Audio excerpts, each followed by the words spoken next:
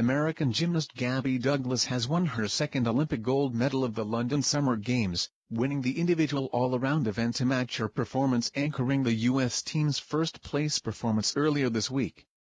Douglas scored 15.500 or higher in her first 3 rotations, with an emphatic 15.966 on her vault.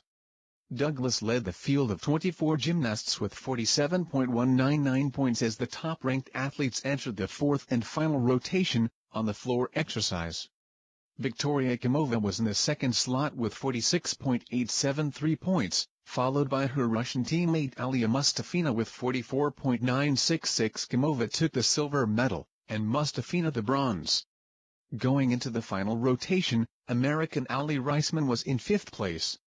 After a strong start on the vault, she lost ground on the parallel bars.